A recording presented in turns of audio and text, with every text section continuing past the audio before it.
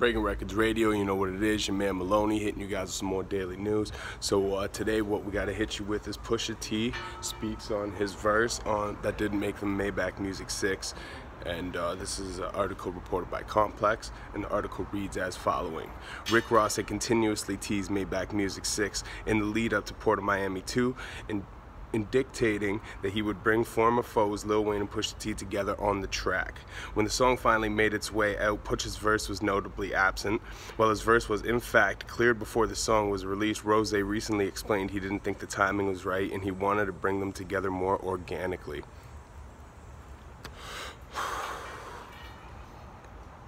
While Pusha didn't specifically mention the specific verse by name when he called in for the most recent episode of the Joe Budden podcast, he did allude to why he possibly took shots with his unreleased verse on the track. Why did you do that to this verse that's not out? Budden asked him at 45 minutes into the episode.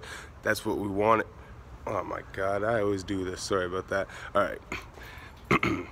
That's what we in it for, man. We here to rap, bro, he replied. We all have to do what we do best. The next guy gotta do what he does best, he continued. At this stage of my career, you know I mean, hey man, hey, he joked. On the verse, which has since surfaced online since, Pusha rapped, what a hell of a year, true colors exposed, clowns on these clowns, crowns on these clowns, it's like you colored their nose. He hasn't clarified whether these lines are a reference to Drake, who he famously beefed with last year. Sit back and let them draw their own conclusions. A picture's worth 1,000 words, Mr. Houston. You wonder why cocaine's up in every song. When my music failed, cocaine righted every wrong. Keeping things typically vague, Pusha refused to explain the unreleased verse further. He says so much right now without saying a word, Budden concluded. Rose said that the song was all set to go until he personally had to change her heart about the collaboration. What's so dope about it is that both verses were cleared from both parties, but like I said, it was more about bigger picture. He said, is this gonna move them two getting together closer? I'm gonna take the charge for that. I didn't feel like this was the time.